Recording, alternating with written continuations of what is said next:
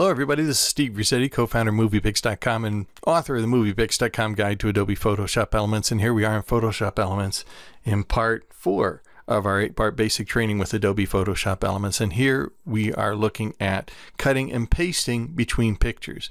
Now that's a function you often see associated with selections, and selecting and cutting and pasting into a new photo is a pretty basic function of selection. But let's take a look at it. And I want to show you both a simple way to do it, a basic way to do it, and a more advanced way. So I've got this photo of this little boy, and I've selected him in the picture. I've also got a background, and I want to take this boy out of the Midwest and paste him on that Florida beach.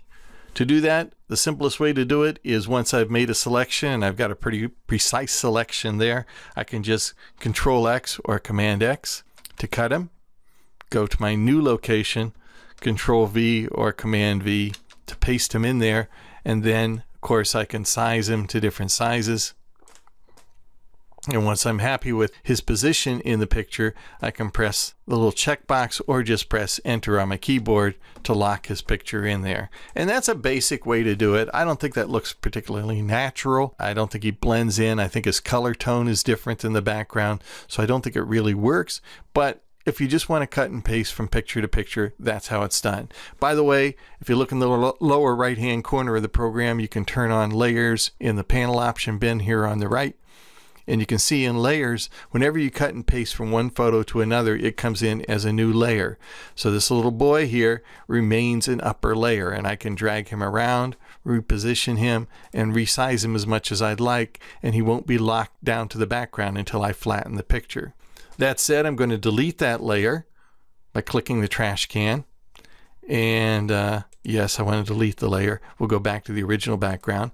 And we'll go back to this little boy's picture, and we'll Control Z or Command Z to undo the cut. And then we'll deselect him by Control D or Command D. And now he's back in the picture. Let's use the more advanced method of doing it.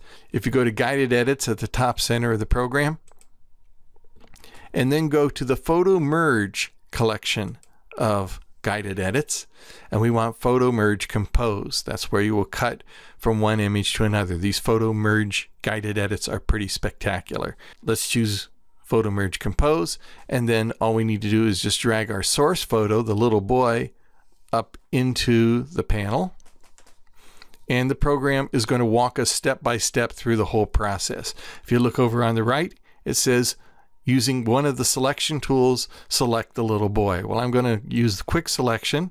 It gives me instructions on how to do it. I'll click OK, and now all I need to do is paint over the little boy, and the program's going to anticipate me and select him.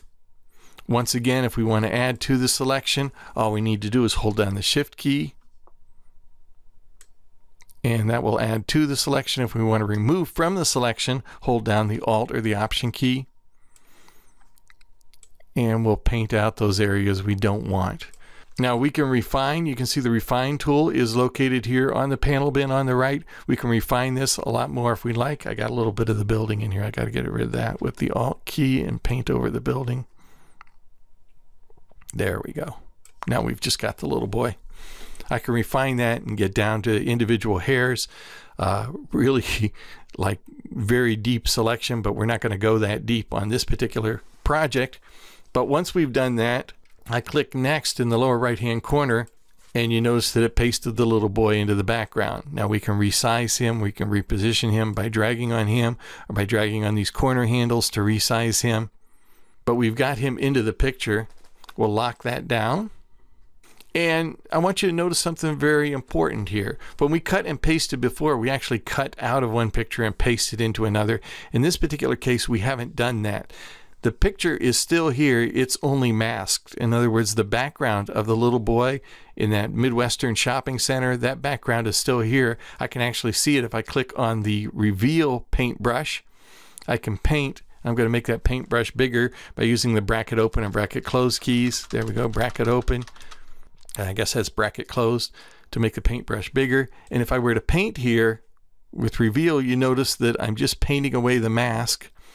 The entire picture is still here. Nothing gets lost. If I thought I cut too much of his hair out, I can paint it back in. I'm going to Control Z or Command Z to undo that.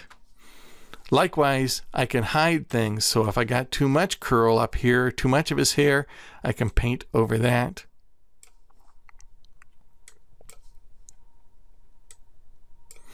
And all we're doing is painting on a mask. So we're not actually removing anything from the photo. We're not actually cutting anything away. It's just sort of masked. And once we're satisfied with him in the picture, then all we need to do is click Next again. And this is a cool feature, Auto Match Color Tone. This will now shift his color tone to match the background. And remember, we had that problem before when we cut and pasted. His lighting was not the same as the background's lighting, or the color was not the same. If I click Auto Color Match, let's see what happens. The program is going to automatically shift his color to make it more naturally blend in with the background. And now he actually looks a little bit like he's standing on that beach in Florida, and he doesn't look so much pasted in there. So there are a number of ways to do anything in the program. There are simple ways, there are more advanced ways, and there are more effective ways too. But that's just one of the ways to cut and paste between two pictures. Actually, it's two of the ways to cut and paste between two pictures using Selection, Cut, and Paste in Adobe Photoshop Elements. Now, I hope you come back and join me for part 5 of our 8-part basic training with Adobe Photoshop Elements. I'm Steve Grizzetti. See you again real soon.